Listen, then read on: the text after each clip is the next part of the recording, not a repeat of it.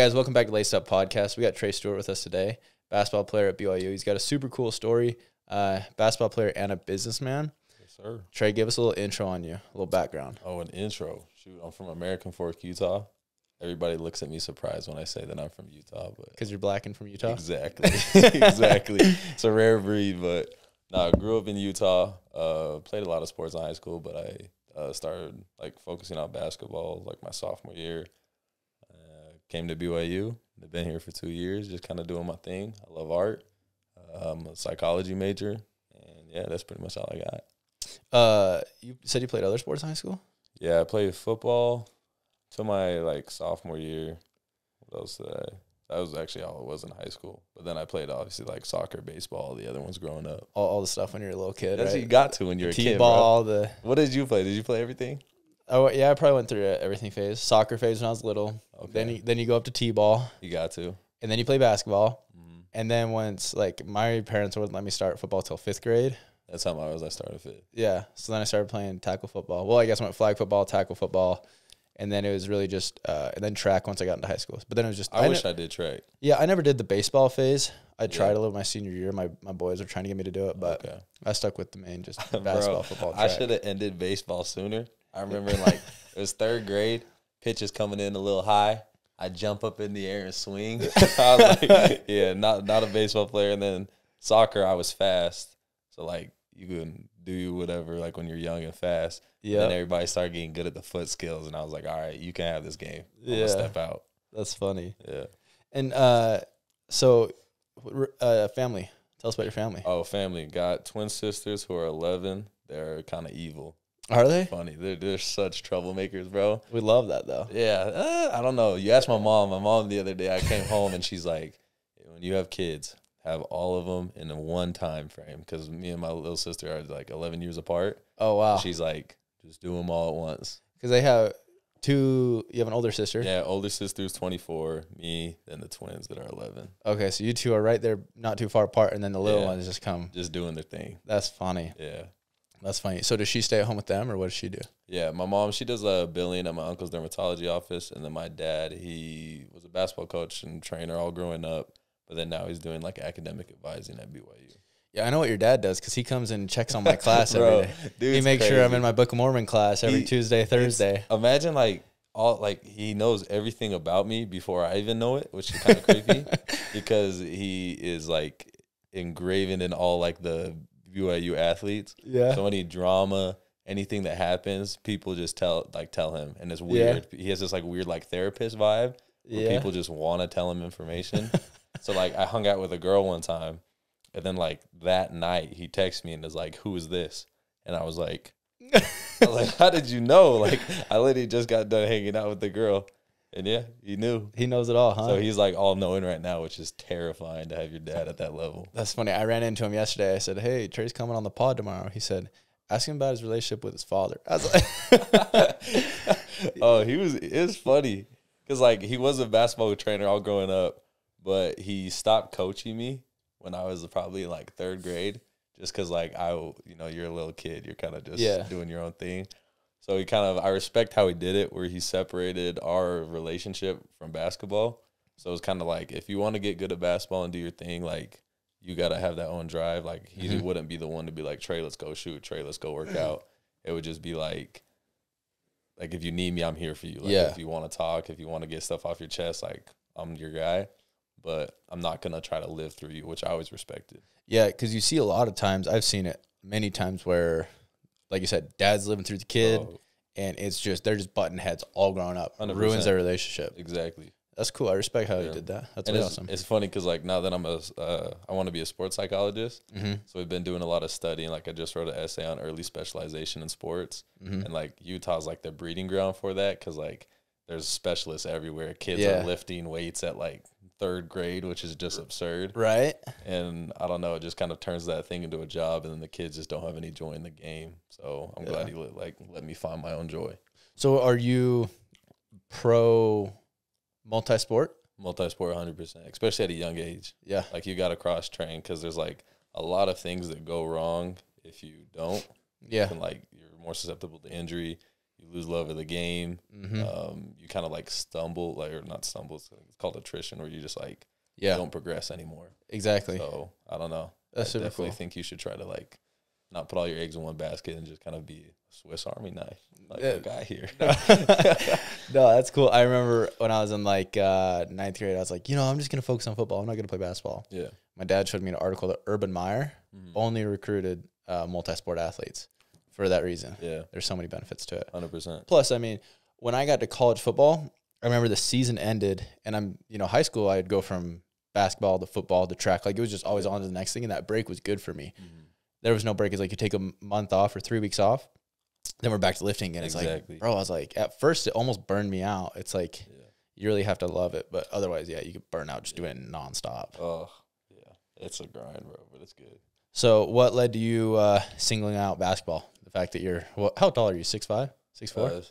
I say I'm 6'2". I'm like 6'3", because normally Yeah. basketball players go like they gas themselves up like 2 Yeah. inches, but I usually drop an inch. Why is that? See, I was gassing you up going you 6'4", See, 6'5". thank you. I appreciate that. I'm really like 6'3", but I say I'm 6'2", just because you go on the scouting report and you're like, oh, that person's 6'2", so they're probably like 6 foot. Mhm. But then really I'm 6'3", so it kind of, Okay. just a little thing. Element of surprise. Yeah, a little odd thing that I do. I don't know why. I like it. How tall are you? I'm 6 foot. You're 6 foot. Okay. Like I'm 6 foot though. Like my stuff will say like 6'1". Yeah, No, I'm straight up 6 I foot. respect that. Yeah. I respect that. I wish I was 6'1". What were we saying before? I asked you what's like. How'd you single out basketball? Singling out basketball. I'm trying to think. 7-on-7 football was lit. So I really played football and basketball from like my freshman year. Those are my last 2 sports, and I remember we played 7-on-7. The summer was lit. Like, I love 7-on-7. Yeah, that's It fun. was awesome. But then the year before, so in basketball, I rode the bench my whole 9th grade year. Yeah. I played about like 2 minutes a game. A coach would put me in for like a couple minutes to just guard someone and then pull me back out. Yep. And it was miserable. I hated it. And I remember I just had like such strong dreams to play college basketball, because I watched a video on College Football Hell Week, and I was like, basketball sounds pretty good. So I just kind of focused on, that summer, I dedicated myself. I was like, man, I really wanted to get a college scholarship. So I kind of like fully turned all my efforts to basketball. That's cool. And then the moment I quit football was the first time I put on a helmet after 7-on-7. Yeah. And I put on that helmet, and I was like, nah. Not for you, huh? I was like, I can do the normal stuff, but like, no, I don't know what it was. It just wasn't feeling it. So That's I was funny. like, I need to, like, basketball's my sport. Yeah, I don't blame you though. That's cool. Oh. There's times where I wish I would have played basketball. You know what I'm And saying? I should have shot more hoops in the gym sometimes. Well, like, drive by the field and see it like raining, and y'all are out there practicing, and I'm Yeah. like, man, respect to y'all. There's some days where I wish I would have put a little more time into my ball handling, but it is what it is. Yeah, there are times where I wish I could play football too, where I'm like, man, but grass is always green on the other side. That's always right. Exactly. And then so when did you get offered by BYU? I didn't get an offer in high school. I actually committed to go to UVU with Coach Pope. Oh, really? Yeah. So committed there. Then like he signed like a 6-year extension or something. Yeah. And I was like, okay, so I'm good. Like, I'm Right. definitely going to go to UVU. And then like a month later, he changed to BYU, and I was like freaking out. Yeah. And like he pulled me over with him. Oh, it that's was dope. nice to like get all that figured out. So were you on your mission when that happened? This was like a month before I left, or 2 Okay. months or something like that. Okay. Yeah. So then before you left, you're like, now I'm going to BYU. Yeah. Was that dope? Were you excited for that? Yeah, I actually had beef with BYU. I wasn't a BYU fan. Yeah, me too. Yeah, I don't know what it was. Come around, I guess. I don't know. exactly. My dad worked there. He was the women's coach for 11 years, and like we had free tickets to all the football games, basketball games. Yeah. Didn't go. I think I went to a couple football games, but I don't think I ever been to a single basketball game. I maybe been to like 1 or 2, but I don't remember ever watching anything. Right. Like I don't know. I wasn't a BYU fan. Mm-hmm. Yeah. But it came around, I guess. What about you? Why weren't you? I was mad they wouldn't offer me in high school. That was part of it, I guess. I was too. like, what the heck? I'm like, yeah. There was, yeah. I was just mad they wouldn't Yeah. offer me, really. Because I Who was was like, I the- would have gone there. Who was I the coach totally- at the time? Was this? It was Kalani. It was Kalani still. Okay. Yeah. And so I thought for sure I was like one of the top dudes in the state, athletic quarterback. And I kind of knew most people were looking at me as a safety, which I was cool with. Yeah. So I was expecting them, but like they just, I don't know, the staff at the time, whoever's the DB coach at the time wasn't a fan. So Yeah. I don't know, but we won't hold it against him. We're good now. No, I had the same thing where it was Rose was the coach at the time. Yeah, And yeah, they just didn't recruit me. I was like, all right. that's how it goes sometimes, right? Yeah, that's where the You gotta road. be with your guy. So then you go on your mission, and that was interesting, right? Tell us about that. Oh yeah, 'Cause that you was had some adversity there. yeah, it was a weird path, but it was cool. I went to Leeds, England. I was there for 9 months. England is a funny place. Is and it? They do not talk like Harry Potter where I served. I was disappointed. It's very like, they'd be like, "Wait, man, put the wood in the toil. Me and my mates, we going to the pub for a pint." And it's just like weird, like Scottish, Irish, English mixture. I didn't know that. Yeah. Have you ever seen? You've probably seen dating shows. What's it called? There's one. Love Island. Love Island. Yeah. She watches it all the time. And yeah. like all the girls are from like Newcastle and everything. Yeah. Exactly how they talk. Really? To the T is crazy. That's funny, bro. Yeah. So that was fun, bro. Like it was just a good experience to be in a foreign country there for 9 months. And then COVID happened and I have asthma and they sent me home. Mm-hmm. But they didn't send like our whole mission home. They just sent the people who were like at risk. Yeah. But I was like, come on, bro. Like I'm good. Like I'm a healthy person. Like It's asthma. yeah. So they sent me home for asthma. I was home for 4. And then I got reassigned. So Washington, Kennewick mission, and then finished out my mission there. And yeah, we know how that went with me. Yeah. Serving with your brother. Yeah, that was cool. You trained my brother. You need to tell me about the wedding. Yeah, so my wedding. So also your brother-in-law, for those who don't know, his brother-in-law was my first and last companion on my mission. We were in the MTC together and we end our mission together. But at my wedding, he comes and he brings this girl. And my mom was like, "Oh, she's the cutest girl. Like, if Jeff doesn't like marry her or whatever, I'm got to set her up with Kale." There's all this stuff. And then turns out, then Kale goes on his mission like a month later, and that girl's little brother is you, and you're his trainer. Yeah. So it was like so many like weird random So many ties. weird like connections. Yeah. And I remember, this is funny. I remember when I first came home from my mission, Jeff FaceTimed you. Yeah. And on the mission, you listen to like that mission music. Yeah. This was my second day home. And you know who Lauren Daigle is? Yeah. Big Lauren Daigle guy. I was doing push-ups and I was just listening to Lauren Daigle because like that's all I knew. Like Yeah. that's all I knew. And I remember Jeff calls me like, "Yo, crew, look at this idiot." Yeah. And you were like, "Come on, bro, you'll get normal soon." Yeah. This guy's in his room doing push-ups, probably still like fully clothed, had his shirt on and everything, like Exactly. doing push-ups to Lauren Daigle, and Jeff FaceTimes me, and I'm just roasting this guy over FaceTime. That was Bro, funny. The adjustment back, did it take you that long to adjust back? It did. She says it didn't.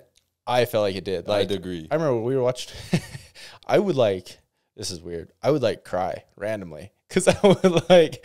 I missed like the feeling of being a missionary, which is weird. You would never expect that from me. No, you don't. And then like also like certain things, I really had a hard time with like movies and like just any media, like music, all that stuff was really hard for me. And also TikTok wasn't a thing before I left on my mission. I come home from a mission, now there's TikTok, and you know how TikTok is with like the girls on TikTok. I was like, what is, I was like, this is an evil place. I'm like, That place, we're it's crazy. Like, we're in trouble, it's man. like, he's coming soon. He's gotta be coming soon. Exactly. I was like, because when I left, TikTok was like the thing where like just girls would go on. Yeah. And just like, you know, it was just not a good place to right. find anything that's like uplifting. You aren't But getting then, no like, wholesome content there. No, you're not. So then like everybody thought it was weird before I left. And then when I came home, everybody was addicted to it. And it was like the new Instagram. And I was like, right.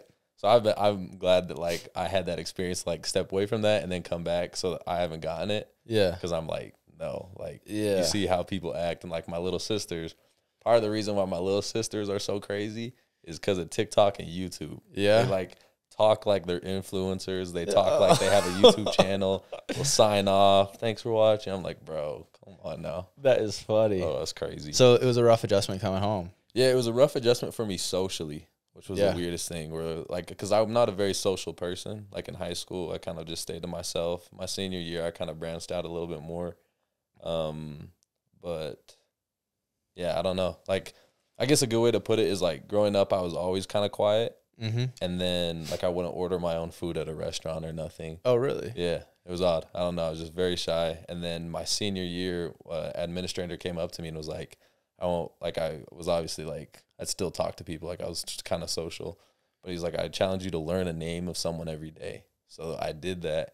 And that was like the most powerful high school experience for me because I'd just be in the lunch line Yeah. And you just tap the dude on the back. Hey, bro, what's your name? And then like just start talking. Where you from? All that stuff. And I did that.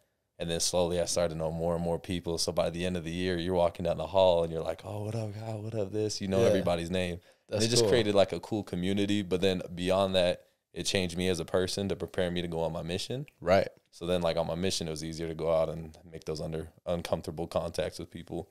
Yeah. But then when I came home, it was like I was exhausted from that. Yeah. And then I just like stayed in my bubble, and I struggled. Like when I was around people, it stressed me out. A lot of people like in a room would just give me like social anxiety. Really? And like I still have that pretty bad, but it's just an odd thing. I don't know. Yeah, that's interesting. Yeah. Is that kind of what inspired your default happiness stuff? Yeah. Yeah. So talk a little about that. This is one of his shirts, default happiness, and I got his wristbands on. Yes, sir. Like tell us about how you come up with that and where that came from. So like this with me being in my own bubble in high school, a lot of the times, like I just like to be alone. And that's a good thing because it allows me to like get a lot of work done, like be in the gym. But then it also kind of like makes me alone and feel that like dark depression and stuff. Right. So like in high school, I had like depressive moments and like those episodes that would just come and go. And yeah, I just hated the way it made me feel. And then I came back from my mission and I started feeling those things again. But then I read this book called Solve for Happy. And it was like the book changed me. And it came up, it has this idea in it called default happiness, which is like creating a state where you can generate your own happiness, where your default state is happiness. And then when you go out in the world, it's like you don't need to have a good day. You don't need to receive all these things. You don't need your job to go well. You don't need anything else to go well because you've already generated that happiness inside of you. So that just comes from like in the morning, waking up, meditating, you know, getting workouts in, doing stuff like self-care stuff. Yeah. And then regardless of what happens in your life, you're able to kind of not always be happy, but just like have that inner peace. And right. And what's that like? So coming from someone like I've never really experienced that. And so it's like hard for me. Like when I hear depression, it's like, yeah, I get sad sometimes, but I've never experienced that kind of like, is it like an overwhelming feeling or what is it like when you have those episodes? Yeah. It's just like this weird darkness that's so hard to explain, but it just like comes on you and you just feel low. And I remember I was the same way. Like when people, like before it happened, when people would first tell me about it, I was like, oh, like you just gotta be mentally tough and like tough it out. Right. And like you can't describe it and like it doesn't make any sense to other people. Like I have the opposite of anxiety too. So like when people talk about anxiety, I'm like, I don't feel that. Yeah. So like it's kind of funny where I'm trying to figure out like to sympathize with other people's situations. But yeah, depression for me is just like, I don't know, you just feel so dark and alone and hopeless. And I think the hopelessness is the main thing that just kind of like really eats at you. So then that's why I want to kind of make this brand to like make sure people know that like, hey, like this happens to everybody. Because when it first happened to me, I thought I was the only one. I was like, yo, something's wrong with me. I'm broken. Right. And like I went to therapy and everything. And I was like, yo, something's messed up. And they're like, oh no, this is like a common thing. And I actually like, I got a concussion, and post-concussion depression is like a huge thing that actually happens. Oh, really? Which I didn't know about. I didn't know that either. Yeah. So it was like an odd thing. So I've been like doing a bunch of research on it just because like I feel like it needs to be talked about and educated more. Yeah. Because I got that, and then like like after I got that concussion, I didn't put two and two together, but my whole thought process was just totally different. Yeah. So it was just an odd thing. So I did feel like I was broken, but then like going to therapy and like talking to people, it made me realize like, oh no, like this is normal. Like this is part of life and growing, and like this is like my trial, and I want other people to know that like, you know, the other people are going through it. Right. And, like we can still continue. We can still have happiness through these tough situations. That's awesome. Yeah. So have you since then developed like practices for when you do have those moments that you can like kind of fall back on, or like a, Yeah, 100%. And it's kind of like, it comes like for me, it's different for everyone obviously, but I've found that like a daily routine is like crucial to like being happy. Like if I wake up in the morning, you know, read my scriptures, say my prayers, kind of get my mind right, set goals, make sure I'm driven for the day.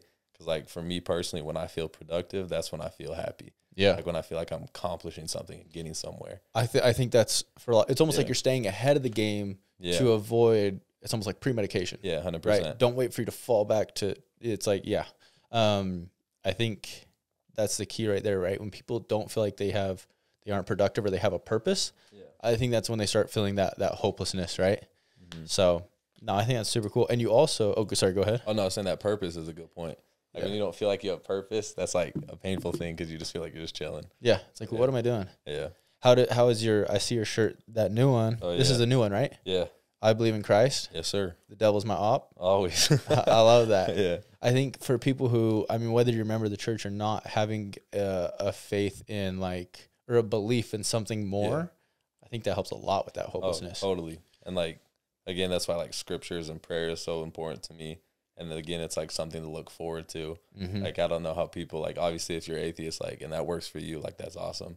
And like my roommate, he's Muslim, and he's the most faithful, devout, happy dude I've ever met in my life. They pray a lot. Oh, yeah. Yeah. And it's like, it's crazy how much dedication it is. Yes. And I don't know, that's kind of one thing that like really surprised me on my mission is I remember I'd go and like try to convince these people. I'm like, oh, these people are wrong. Yeah. But then I'm like this light bulb clicked in my head where it's like, no, like this works for them. And like, yeah, I have this message of the gospel and it is important. I do believe that it can help them. But if they're happy in the realm that they're living in, Right. obviously there can be more happiness. But like if you're happy in the realm you're living in and you found something that you can like drag you through hard times, keep up with that, bro. Like just do your 100%. thing. Yeah, that's super cool. Yeah. And another part to your brand, don't you do some sort of like give back? Like, Yeah. Yeah. Will you explain that? Yeah. So that's been like, I've been grateful for the whole NIL thing Yeah. because before I wouldn't be able to do this. Uh-huh. But like now I can, and also being like an athlete, you're given a lot of resources, and I don't know, like I don't really need the money like to pay for rent or anything. Like my scholarship pays for that. So all the proceeds that I earn from my clothing, I just like team up with different charities. So, like I teamed up with Jaron this past year, and we did like a whole anti-bullying fundraiser piece, and like all the money that's raised from that piece goes towards starting his foundation. And then the one I just worked with was Rain Humanitarian, where they go down to the DR and they give toys out to kids. I saw that on your And page. yeah, that was like the most rewarding thing for me to see, like, you know, I'll be like staying up to like 1, 2 in the morning, fulfilling orders and doing all this stuff. And I don't take any of the money, but like just seeing that those kids got these toys for Christmas, just really like, I don't know. It just made me feel so good, and it made me feel so happy for them that like, you know, and then like the whole humanitarian group that went down and like gave those toys, like shout out to them. Like, I don't know, it's just such a cool and powerful thing. Dude, that's awesome. And you don't take a cent. No, I have yet to take $1. Really? Yeah. Wow. Yeah. That's cool. Thank you. So you partnered with Jaron, you did this thing, and you said it was a DR? Yeah. And it was just toys. They were just getting toys for Christmas. Yeah, they and all got that. like, you know, angel wings, Jenga Yeah. sets. The probably the coolest thing was they got a bunch of baseball gear, Oh, yeah? and they played a whole baseball game. No way? So it was just cool to see like all these kids going out having fun. So yeah. That's so cool. I think it's so cool what you're doing, because not only does it help, like your brand serves so many people, Yeah. and the fulfillment you receive from that, obviously it's like that's more than the money you would receive, right? Yeah. And so I think that's awesome. Thanks, It speaks volumes towards you as a person and what you believe in. Thank You obviously you're in like the clothing, like I mean you sell clothing, but Yeah. like you're pretty like clothing, shoes, like you're into that stuff, right? Yeah. That's yeah. What's how'd you get into all that? Like fashion. Yeah. I don't know. I've always been like a art kid. When like growing up, I remember I'd take like a car or a toaster apart, Yeah. and like I'd like turn it into some weird, my mom would call them creations. And Yeah. I'd like hot glue a bunch of like stuff together and make like a robot looking thing. Yeah. So I've always kind of liked art, but then like this has been a way, like as I've evolved, like I've started like shoes more, and then I was like, you know, starting to try to dress a little bit nicer. And then that kind of artsy side kind of came into it, where it's like, oh, I can like do like the whole art thing on like the stuff that I wear. Mm-hmm. So then that kind of incorporated into me like doing the clothes, because I only did shoes at first. So yeah, that just kind of like, it just kind of was a domino effect, and then yeah, I'm deep in it. That's I cool. love clothes now. You do don't you like custom shoes? Yeah. So I started, because the whole thing was trigger words. Oh, this is a good question for you. Okay. What's kind of like a phrase that you say to yourself, or like a personal mantra that you have in your sport?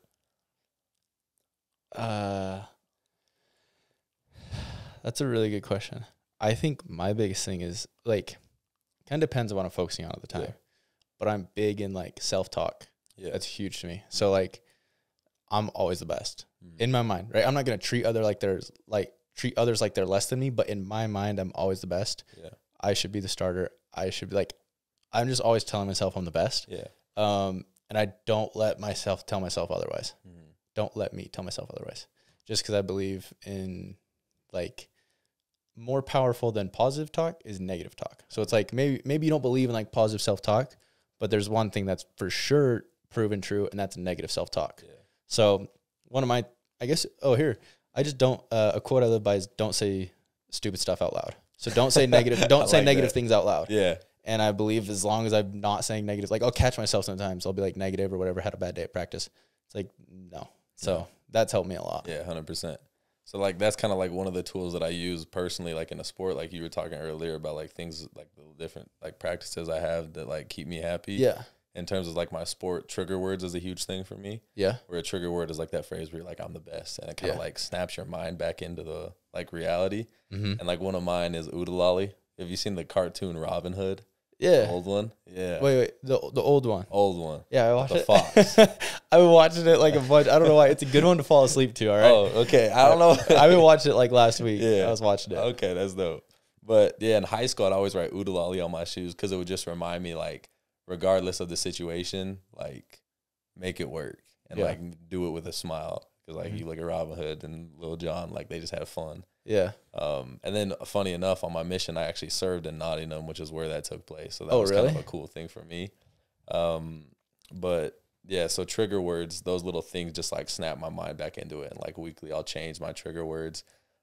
So I started putting those on my shoes because I like, you know, I like the art. I like things that look clean rather Yeah. than just like scribbling Sharpie on it. Right. So I started to do that, and then I realized I could do other stuff. So I started putting like cartoon characters on or like different things, different pictures. And then yeah, right now I'm actually starting this like I've been doing shoe custom workshops where like Yeah. people will bring their shoes. I saw one of those. Yeah. They're entertaining. Where like people would bring their shoes. We sit down. We have all the materials like paint, stencils, anything you can think of, laces, all laid out, and then we have like a piece of paper. People can design their own shoes and like figure out what materials they want to use and everything, and then they just customize their shoes and we help them. So I don't know. That's been a really cool thing. I've really enjoyed doing that with the shoes. That's super dope. Yeah. So you obviously keep the main thing, right? Which I assume for you right now is basketball. Yeah.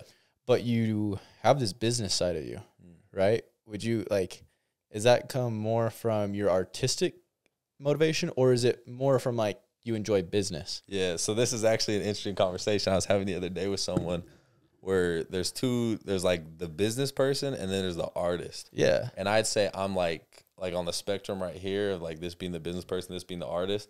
I'm way more on the artist side. Yeah. Because like the artist is just like gonna grind it out. Just like, Yeah. you know, you look at all those old artists just sitting in a room for like all day just painting. Right. And you have the businessman who sees an opportunity to make financial gain, and they want to do like everything they can to like make it bigger, industrialize it. But then the problem is that takes away from like the one-on-one purity of the artist. Right. So I was having this when we were starting our shoe thing, where I had this conversation, and this business dude came, and then there's this dude who paints murals, and they were both talking to each other about like our whole thing, and it was just so funny to hear them talk because like just totally contradicting, and I had to step out of the conversation because I was like, I'm just gonna let these two go at it because they were like both sides of the spectrum just battling and just going at it because, you know, there's just such different mindsets towards those things. So that was entertaining to see, but I would definitely say I'm more on the art side. I don't really enjoy the business side of things. That's cool. See, I'm more on the business side of things. Yeah. And my brother, he's more on like, he's like the perfect medium. Very business minded, but also like he enjoys the art. Like he's a hair cutter, which I went to Chonch Fades. Chancho fades. Yes, sir. Go get a cut. If you haven't hit him up, you need to. He's been cut up some of the boys on the team when he's in town. That They he love did. I wish he would have done it for me on a mission, bro. Yeah, what the heck? He was slacking. He's legit now. He's got his whole I know, travel got pack. nice clippers and Nice everything. clippers. All that. Aren't you sponsored by Boneyard? Boneyard, yeah. See, that's messed up, man. I know. He should have hit me sooner, bro. I'll just play it. Boneyard does a good job. I'd go to them when I was in Logan. Yeah, so. they're good people. I do want to ask you this. Do you have a favorite pair of shoes? Ooh, favorite pair of shoes. Like ones that I've done or just like a favorite pair in general? Both. Like Probably I made a Black History Month shoe that I played it was funny, most of my good games this year, there weren't that many, but there were the most of my good games that I played, I was wearing that shoe. Yeah. But it's has like the Black History fist on the toe. And then it says Treybo, which is kind of like a bite off of Little Black Sambo, which was like this old cartoon. Okay. And then it has my 6 like favorite black leaders, female, male, that I like look up to the most. And then under it, it has one word that represents them.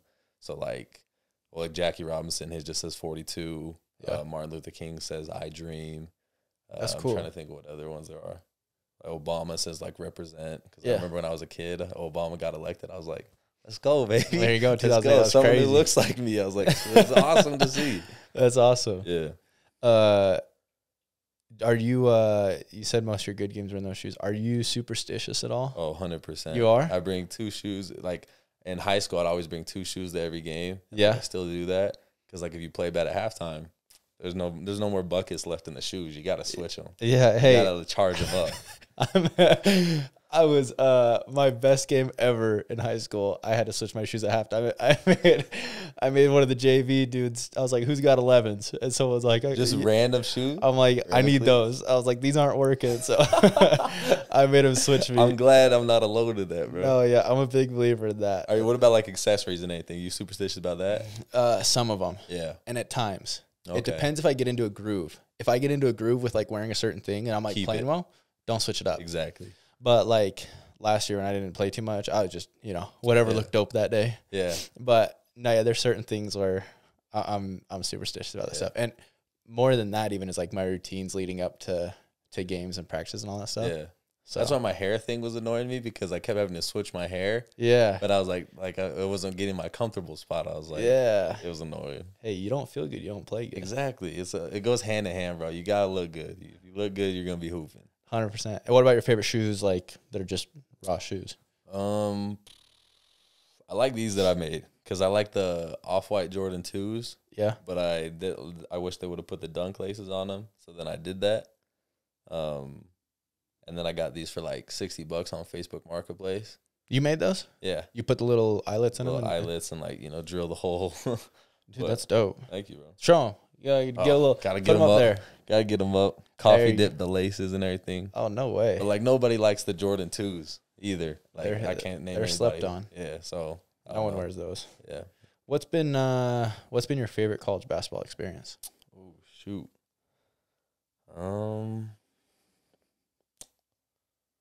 There's a lot of like good memories just with your teammates, but I'm trying to think of one specific one. Oh, this was so we had a tournament in the Bahamas this year, and we lost our first 2 games, which sucked. Yeah. And like when you lose and you're just chilling in a hotel room all day, like everyone's like, "Oh, you're in the Bahamas. That's so sick." It's like, no, like it's a We business lost trip. in the Bahamas. Yeah, we lost in the Bahamas. So it was a business trip. So then we play the 3rd day, and we're down by 23 at halftime. Oh, yeah. And it's Who are you playing? Dayton, Okay. and it's not looking good. Everybody was in their own thing. Like a lot of stuff happened, but we came back down 23 and won the game. So then that makes the whole trip good. Right. Like, Oh, yeah. winning solves everything in college. Like if you lose, the coaches are pissed. Like there's just this weird energy around that just follows. Oh, yeah. But we won, so then they like let us have that night because this was we were going home the next day. So they had a water park attached to the hotel, Yeah. but the water park closes at 6, and our game was at 7, so it's been closed forever. So it's like what 10:30 right now, Yeah. and Kansas and Tennessee were playing, but so nobody was like around. So Yeah. we went to the water park. And we went down like the slides and everything. And it Yeah. was like there was like 10 of us. And it was just so fun. Like the slide goes under this like shark tank. Yeah. So like the water wasn't off all the way. So we're all going down and then it just stops. And we're in the middle of this shark tank. Obviously, like there's glass and everything. Yeah, yeah. But we have to like hunch and crawl through. So that was just like, I don't know, just one of those funny memories that you just look back on and it's like, man, that was just such a good time. That's funny. Yeah. Hey, what you said was true though. When you're winning, everything's going good. Oh, A lot of stuff gets swept under the rug when you're winning. and people don't understand. Like No. the media, everybody can say what they want until you're like in it and experiencing it. You don't know. Do they watch a lot of film? Like, do you guys watch film? Oh, crazy amounts. Yeah. So do they film every practice? I'm assuming. Yeah. Okay, so and then do you watch it every day too? Yeah. Oh, as a team? Yeah. So it's Okay. funny, like, because football, I always see football players watching film. Always. It's like such a huge part of the game. Yeah. And I've talked to a lot of people. A lot of people don't think basketball watch film, but like Right. You like practice, then you go upstairs and you watch the practice you just had. Yeah. And the next morning you come, you watch a little bit more of that practice. Yep. And then you watch film on the other team and everything. Like, Yeah. so it's good. Do you, so like, I remember in high school, it was like, you'd go to film, you'd have your game Friday, Saturday you'd have film. And like, that play that's coming up that you're like, you're just hoping, you're just like, I hope it doesn't see what happened or whatever. You're just crunching in your seat, just like knowing it's going to come. And then I got to college and now you have that every day. Oh, It's like, you don't just have to deal with that once a week. You deal with it every day now. So nothing's worse than when like, that happened and you guys lost or whatever. nothing is hidden on film. Yep. Nothing is hidden on film. You're just sitting there just hoping coach doesn't say nothing. And of course they always do. And Yeah. What's like your low light that you had? and I have a good one. I'll tell mine and then you think of yours. like being caught on film. Yeah. All right, tell you. So mine was actually I'll give you two. You know what the wind bike is? The assault bike? Yeah. It's like the hardest conditioning thing we do. We do it where we have to get it above like a cadence of 90. Yeah. You do it for 30 seconds. Those You suck. do that like 8 times. Yeah. And like the first time you do it, I remember Foos on our team, he's from Mali. Yeah. And he has this like thick French accent. And he gets off the bike. He's like, I can taste my blood. I can taste my blood. He's like everything, like he was freaking out. And like I did it the first time. And then I couldn't move my legs. And we go out on the court. And our manager has the ball, and we're just doing this drill where we're supposed to just like fake defense. Mm-hmm. So the manager catches the ball, and he just takes a jab step. So I go and I plant, but my leg just disappears, and I barrel roll. Oh, just yeah. from a manager jab. Manager broke your ankles, huh? Yeah, that's not good. You don't let that one down. You don't want that one. But the worst one was I got blocked by one of our managers. Yeah. And then the next day, our whole team's gathered around, and coach is like, all right, let's watch this tape. So he plays that clip. They come down. They have a laminated piece of paper with the manager's handprint on it. The handprint's signed. And in the bottom right, there's a QR code. And you scan the QR code, it takes you to the video of me getting blocked by the manager. Oh, that is wild. They got me. That's funny, actually. Oh, that I'm was not going to bad. lie. No, that I haven't good. had any that bad. Yeah. I just remember I got hawked down one time. Actually, no. It wasn't necessarily a bad play, but the most embarrassing thing ever was I just got, like, I was at this camp, and, like, my mom took me. It was like I was actually at a Nevada camp. And so luckily it wasn't, like, with the team or anything. Yeah. My mom's recording, like, just, help me out. Mom And tape. so they had me playing safety, which I never did in high school. And so I'd only play quarterback. But I'd go to camps, and they'd want to see me at safety. And it's like, okay, but Was it just because you're like athleticism? yeah. Okay. And so I'm like, I'm cool playing safety, but you got to understand, I have no training. Yeah. This quick, like 5'6" black kid, just as fast as he'd be like a mini Tyreek Hill, goes up, yeah, and I boom hit the ground all fours. I've never been more embarrassed. You hit the ground on all fours, it's bad. Mom got it on video too? Yeah, I don't. She might have deleted it before I got back, but I remember that was like that's my all-time most embarrassing moment.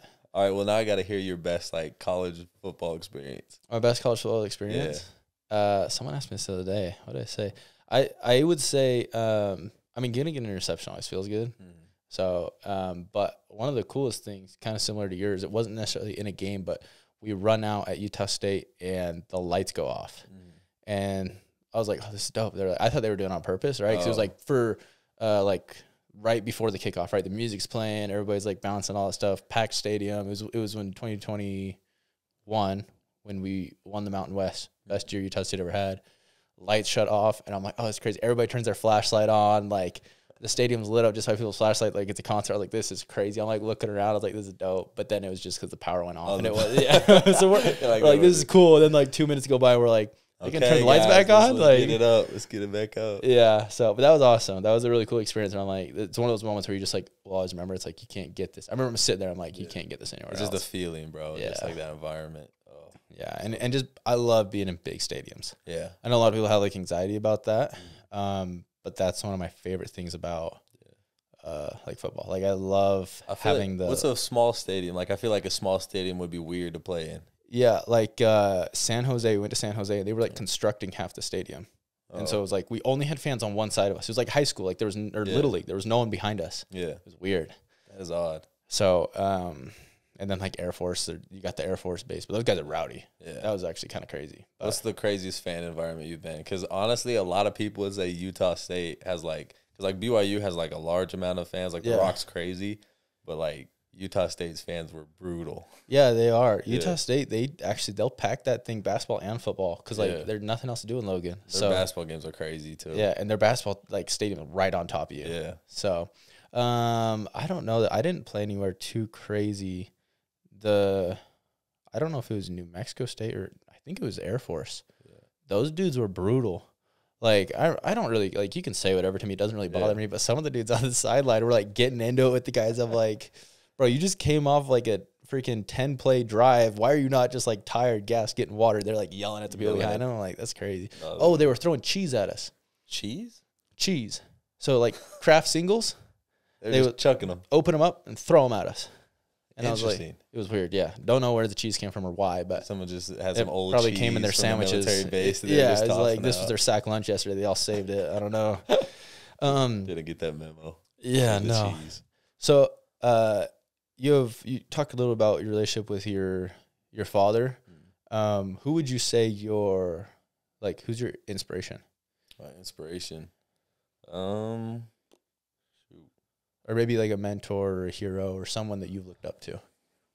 Like I could say my mom. Honestly, my mom is like my best friend. And like a lot of the characteristics and the way I conduct myself is just because the relationship I have with my mom. That's super cool. And I remember growing up, my sister would have dance class in Orem. Yeah. And we lived in American Fork, which was like 30 minutes away. Yeah. So like it didn't make any sense for us to like go back and forth. So me and my mom would stay up there when my sister had dance, and we'd have like an hour and a half to just hang out. Yeah. So I remember just that relationship just really like build who I am today. And like my relationship with my dad obviously like created so much foundation for me. But just who my mom is and like her independence, her love that she shows, just all those certain things. Like I just love my mom to death, and I owe so much to her. So like that's like my main inspiration, I'd say. And then obviously like I just take bits and pieces from everywhere else. Yeah. Like obviously I could say Jesus Christ. Yeah. Lord and Savior, best example you could follow. Right. But there's just so many like great people out in the world that I just love to like listen to and like take little bits and pieces from them. That's awesome. Moms has something special to them. There's you can't really describe it. Moms have a way of loving that you just no one else can do. I don't care. It's just moms have a way of touching the heartstrings. You a mama's boy or pop? I'm pretty balanced, but I would say like I've always been like a mama's boy a little bit. I've always been really tight with her, and I've never been like a yeller or like a backlasher, so I've never like argued with them. And everybody's like thinks it's weird. They're like, especially when I was in like high school and stuff. It's like why don't you like fight with your parents or anything? I'm like, first off, I know I'm not going to win that battle. No, I'm never winning that battle. Lose. But second off, I don't know. My mom was just I've just always been super connected with her, and she's always been super. I mean, my dad was always great to me too, but there's just something about your mom and taking care of her, and it's like that's just someone who I love. So, how many siblings do you have?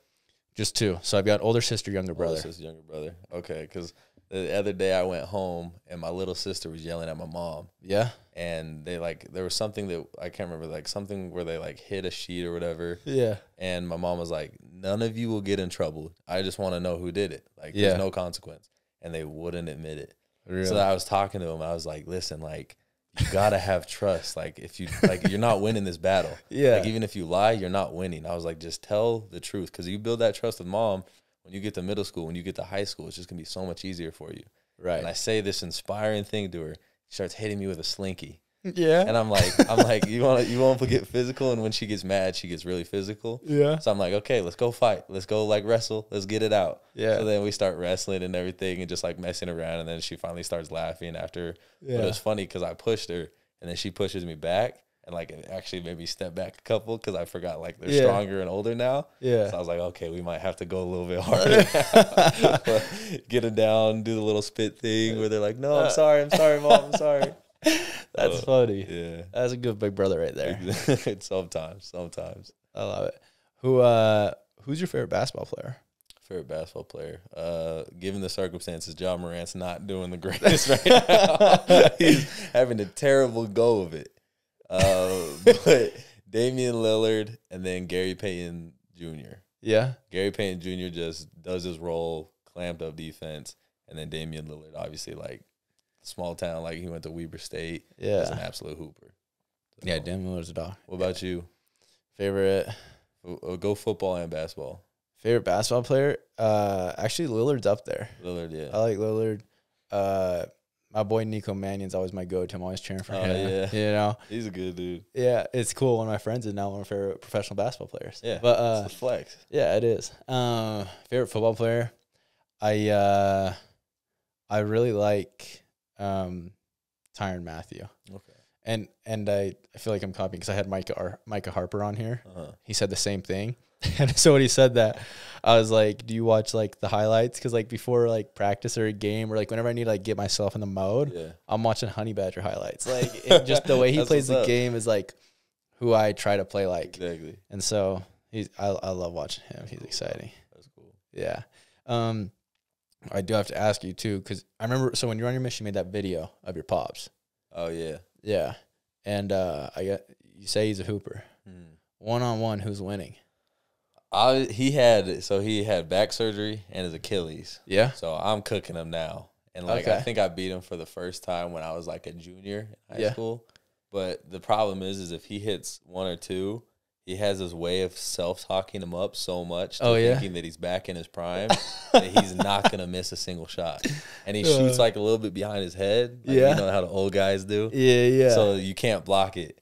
So he was just a walking bucket. And now he lives through his videos. Oh, yeah? That's how he beats me. Yeah. Is where I'll make a play. So like on my mission, I sent him a video. I jumped over a dude and dunked it. Yeah. He sends me a video back. And when I jumped over, I put my hand on the dude. Yeah. And he said, "Look, Trey, no hands." And sent a video of him doing the same Oh, dunk, man. but not touching the dude. Yeah. I was like, okay, you live through your videos. I'm going to still build my legacy. I'm going to get there. That's funny. Yeah.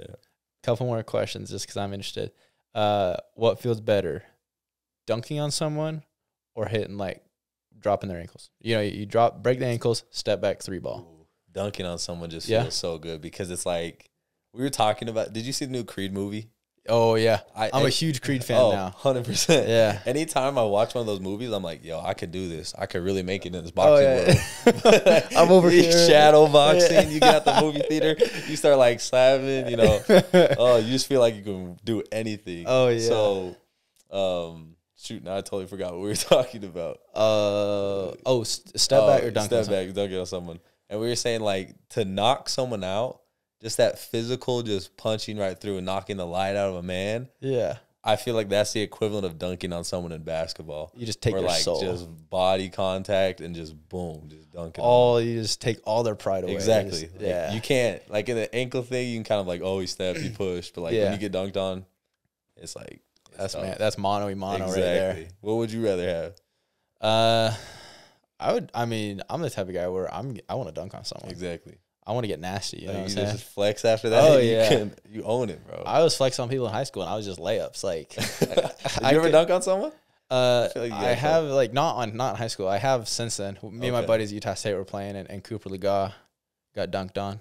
Just for anybody who's Shouting that listening. out. Shout out Yeah. Cooper. And Breaker Mendenhall, Coach Mendenhall from BYU. Oh, really? His son was playing with us, put one on his head too. So just had to let him know. Just had to let him know, man. But here's my question I ask everybody, and I love hearing the answers. So what's something that most people don't know about you or wouldn't expect from you? I'd say that like antisocialness is like a huge thing. That surprised me. Yeah, because like a lot of people would be like, "Oh, you're in the Marriott Center in front of 20,000 people." Yeah. Like I'll go and do like speaking events to kids and everything, and like I'm really social and everything. Yeah. But like that just like really deep down like exhausts me. Yeah. And like when I get home, I'm just tired. Right. Like when people are like, "Oh, let's go to a party." Like the other day, my friend was like, "Oh, let's go to this mission call opening," and I went and I literally had like a panic attack. And, like, Yeah. it took me like 2 days to like get my like social battery back up. So I just say that's just one thing that like, you know, a lot of like there's this thing. Did you watch the Netflix documentary with Jonah Hill? What's it called? It's called like Stutz or whatever. I didn't watch that one. Oh, it's a good one. Yeah. But, like he talks about this whole like snapshot illusion where people like view like their life as like a picture. Yeah. But they don't incorporate like the reality into it. Right. And like obviously with like social media and everything, like I'll post a picture, it looks like I'm having the greatest time. Right. But like in reality, you know, I'm struggling socially. Yeah. I'm tired from all those like things of me going out and talking to people. I'll put on like a smiley face and I love connecting with people one on one Right. and like seeing that light in them. But like personally that just like antisocialness is just like a, I don't know. See, I think that's what surprised me is one-on-one. You're so like you said, you love connecting to people, and you do such a good job of like making people feel loved. Like, and most of that comes from my brother. Like you trained my brother on his mission, and he has nothing but good things to say about you, right? He's like, dude was just like the hardest working dude, always made everybody like feel good. Like, and also like you said, the look, the persona you put out, like you have the biggest smile, right? So everybody always sees that you post on Instagram, biggest smile, your BYU picture, like everything, right? And so it's like, this big smile, but it's it surprised me when you said you have that social kind of you don't have a very high social battery. So, but I think it's cool, and I think it makes a lot of sense now knowing the background and why you have everything you have and why you do the things you do with your business and all that. So that's super cool. Thank you, bro. But dude, it was super fun getting to know you. I'm super excited to put this out there. I think a lot of people are going to really enjoy this. I know there's a lot of I have a lot of people come up to me and like, hey, like my kids watch your podcast. And so I think this will be really good for a lot of those younger dudes who look up to you and really who just want to be happy in life. So that's cool. And shout out to you for doing this and just like making a platform for people to like get their message out there. Dude, I appreciate it. Sweet.